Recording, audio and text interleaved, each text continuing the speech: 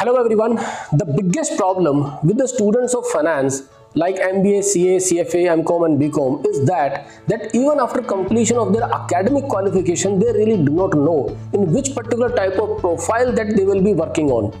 They do not know what particular skill, qualification, experience or knowledge will be required in the field of, let's say, investment banking, credit research, equity research, corporate finance, project finance, private equity, venture capital, merger and acquisition advisory, underwriting and similar other profiles.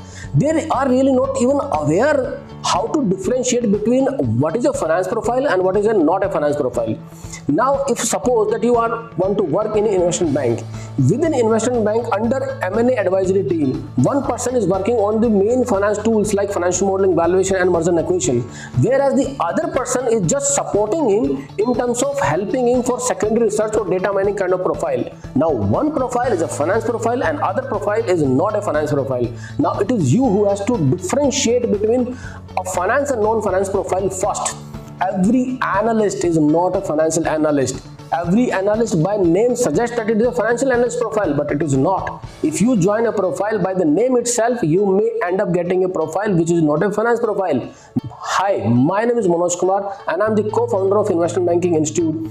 I have created a course on overview of investment banking in which I will detail you about each department of investment bank, its divisions and its functions like research, like sales and trading, M&A advisory, capital market, underwriting and restructuring and reorganization and various other profiles I'll talk about.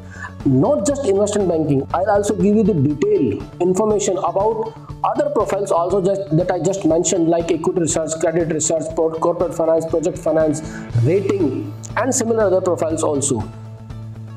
Be clear with what is required in different finance profiles, what experience will be required, what will be the hierarchy, what will be the growth prospects and whether that profile is suitable for you or not. And here is the good news, and the good news is that this course on overview of investment banking is absolutely free for you. So videos have already been created. Now if you want to watch all the videos, subscribe the channel, subscribe to the free videos and I will see you on the other side. Thanks for watching. Goodbye.